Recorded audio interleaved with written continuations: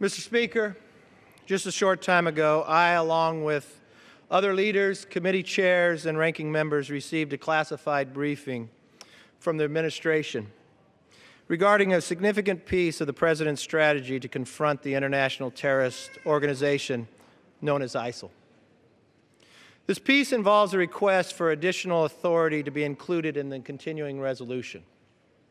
Tonight, the country will hear from the President of the United States as he addresses the nation on this situation.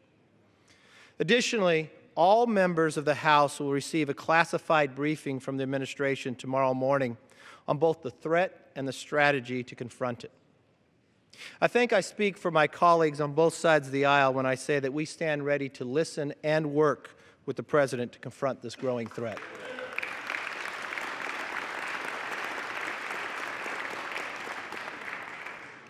Now, given the severity of the situation and the need for all members to properly evaluate the President's request, the House will postpone consideration of the continuing resolution, which was originally scheduled for tomorrow.